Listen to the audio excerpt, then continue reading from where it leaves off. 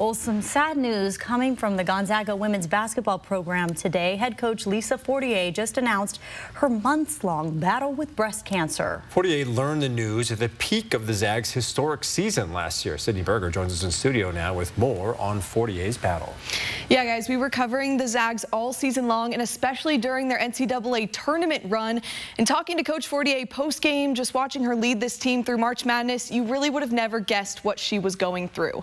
The announcement was made on social media today, but Fortier has been battling cancer since the beginning of February, all while she guided this team to the Sweet 16. But once the season was over, Fortier underwent treatment surgery in April, which she says was successful, and then took some time away from the team to focus on her health.